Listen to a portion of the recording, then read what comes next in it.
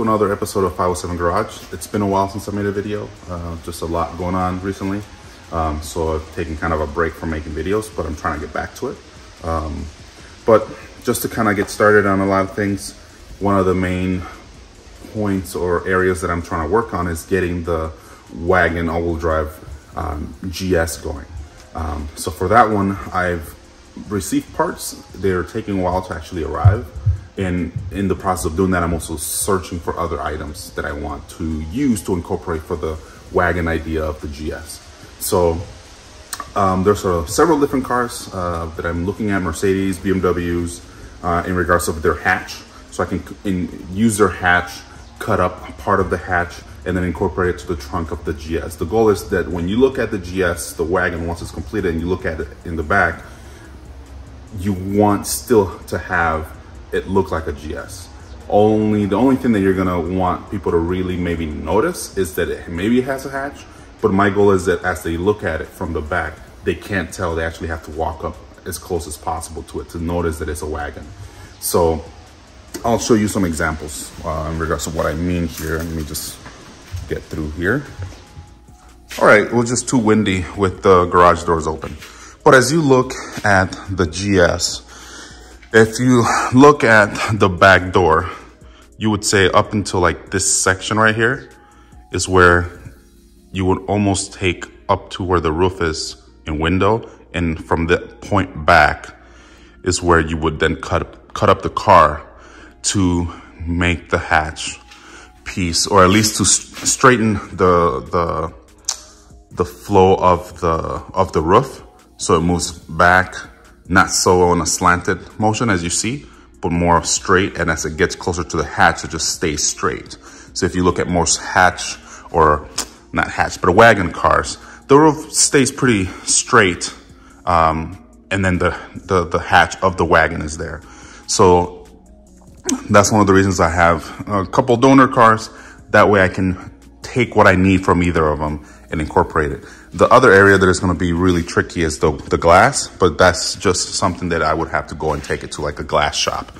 But if you look at the back of a GS, as everybody's familiar with what the back of a GS looks like, and my garage is dirty, I want to keep that piece of the trunk. So this piece of the trunk here, I want to keep this bottom piece. This piece is going to be cut off from the trunk. And then the hatch that I'm planning on using, the bottom piece of that hatch is going to be cut off. So all you have is the top piece of the hatch and the bottom piece of the hatch, and those will be attached here, welded. And then you would then have the hatch come in. You would have to then have the roof line straight more. So then you can create a bracket so the hatch can actually be attached to it. So that's going to be part of what I will be doing. Now, this blue GS, the goal for this one is different than the Wagon. So this wide body GS is going to be used for a different purpose, has completely different build idea behind it. The ones that are outside, the ones I showed you, the gray one is the one that I'll be using. I have a gray one, there's a black one, there's another one I'm thinking of getting, just to have enough for basically cutting things up and having one at the end. I've always loved Wagons. I like big body cars. So Wagon is just kind of another example of a big body vehicle that I'll be able to enjoy. And due to the race car being a race car, the GS Time Attack car being a race car, I can't necessarily drive that on the regular on the street. So that's why I wanted to build something that I could drive on the street. And I ran into a Altezza Gita, which is the all-wheel drive version of an Altezza, or a Wagon of the version of the I think it's called a IS300 Sports Cross. If you're familiar with Martin, he had one at SEMA this year, so he has that same body style. But in certain parts of the world, I will need to confirm the locations properly. They actually included an all-wheel drive option, and they had two engines. One was the 2JZ GE non-turbo, and the other one was a 1GFE, I think it was. So I think it's also like an inline six engine. I will need to confirm. But they had two separate types of engines, and they had the option of rear-wheel drive or all-wheel drive. And in the process of running the all-wheel drive, the front subframe of the car changes pretty interestingly to make it work. And in that process of them running it that way, they incorporated some suspension brackets. So this is the strut bracket or suspension bracket for the Altezza Gita. The reason that this is kind of bowed like this is so your axle can pass through on each side to attach to the wheel. And then on the other end of the axles, they go into the bottom oil pan of the 2JZ, which that oil pan then has a differential that attaches to it. So those are the parts that I'm waiting for arrival, so that I can start getting working on it.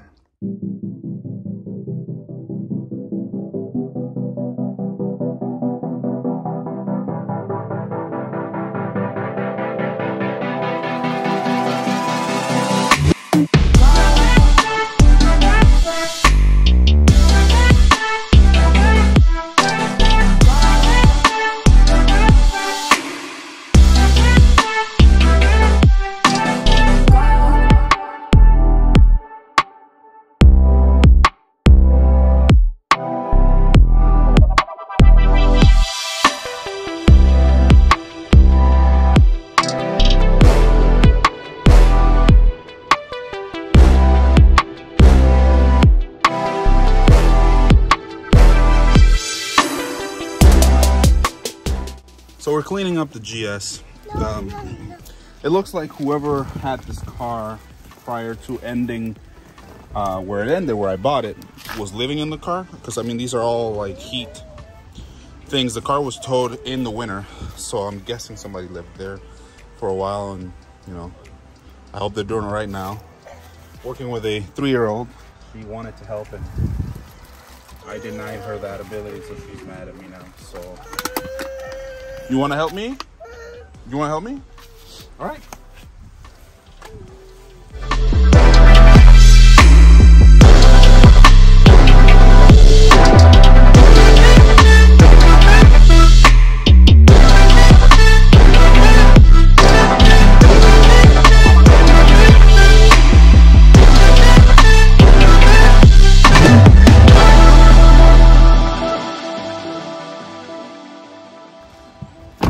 I like how smooth these doors close. They're, in my mind, they're in pretty decent condition.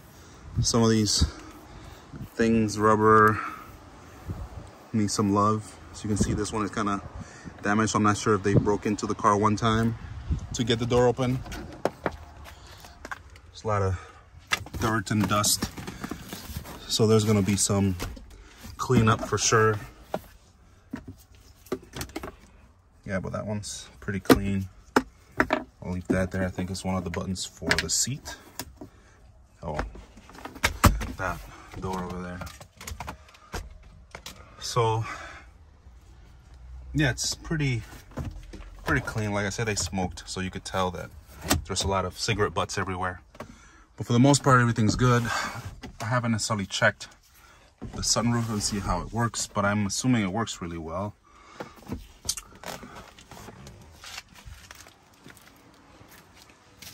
So the goal with the GS in regards of like upgrades performance-wise, it will be mainly the engine. They will be rebuilt. So I'm still not sure if I'm going to be using any of the 3UZs that I have here, or 2J that I have there, or any of the 2Js that are in the cars right now. Build one of them and then put it on the car. I just want a very decent fun car. So probably 400, 500 horsepower, probably something like that to the wheel, maybe. Something that will be fun and nice to drive, manual transmission, but I wanted to add the all-wheel drive feature. Now, driving different newer cars, there are cars where you can engage the all-wheel drive just by a button. So if you look at like a Chevy Traverse of like a 2019, it has a button where you can be driving front-wheel drive, or just not all-wheel drive in this case. And then when you press it while you're still driving, it will engage the all-wheel drive function. So like, for example, my Suburban here, to engage all-wheel drive, there's several options. You have auto, right? Where it automatically regulates if it's gonna engage all-wheel drive or not. And most of the time you're driving on rear-wheel drive. So that's an option. You can kind of use that dial that it has. Or if you engage it on all-wheel drive all the time, you need to park the car and then turn the dial to all-wheel drive and let it engage. And once it completes, it lets you know, and then you can start driving. I feel like I like the feature of being able to press a button and engage all-wheel drive and then press it again and turn it off. So then it's all just rear-wheel drive. But it may be that feature that the Traverse has, for example, it may be easier to work or make it work because that Traverse is running when it's not all-wheel drive, it's running on front-wheel drive, not rear-wheel drive. And because you're running a lot of that off of the transmission, I'm guessing that maybe using the Suburban might be an easier feature where I can maybe have a dial.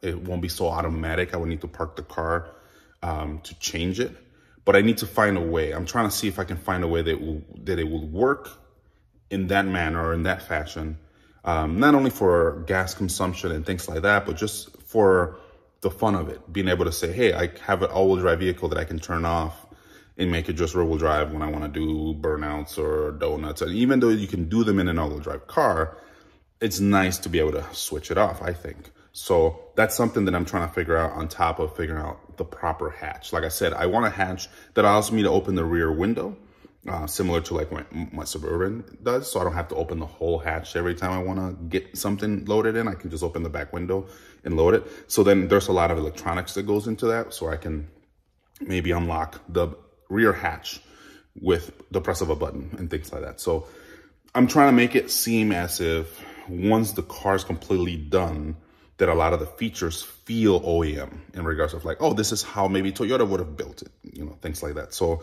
those are the reasons why it's taking a little longer just to figuring out. In regards to the hatch, is going to take some shaping of the rear hatch. I'm thinking of a E39 5 Series hatch, just because that hatch, the back window opens.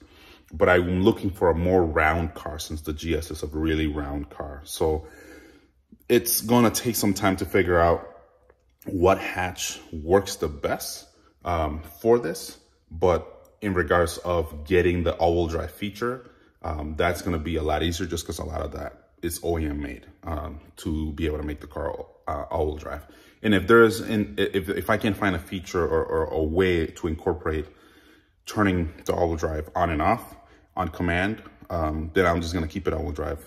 No problem. Similar to like an Evo or a STI WRX. So I'm just trying to see if I can incorporate it. It would be kind of nice to have that. But if not, then it's just going to remain all-wheel drive.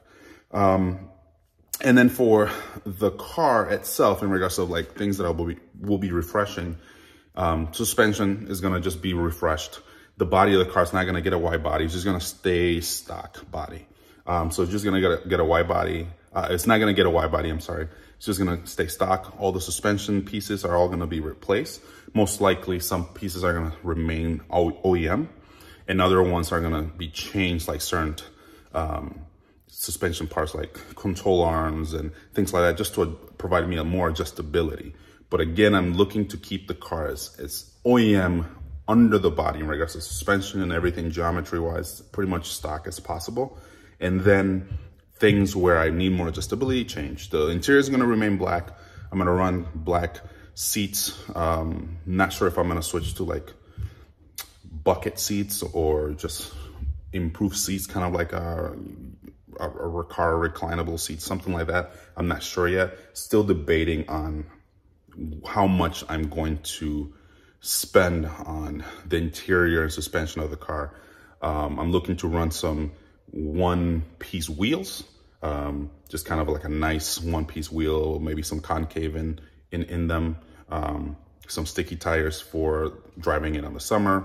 But for the most part, I'm trying to keep the body, keep everything as OEM as possible. So the car is going to look pretty simple in regards of the exterior. Probably may have just kind of like a TRD style lip in the front, and that's pretty much it. Nothing necessarily too crazy. Just want to keep it as simple as possible. So just expect that. I'm going to get back to making more videos regularly. So this is the first video of getting back to, you know, kind of the regular programming of the channel. So thank you for your patience and, you know, still supporting the channel, the site, everything.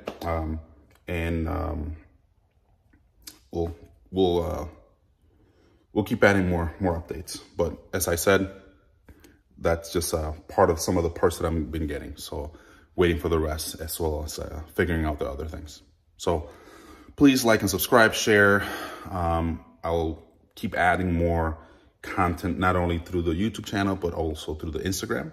So just keep an eye on that. So thank you again. Like and subscribe, share, and hit the notification bell so you can kind of stay on top of anytime there's a new video that comes out. Thank you and have a nice day.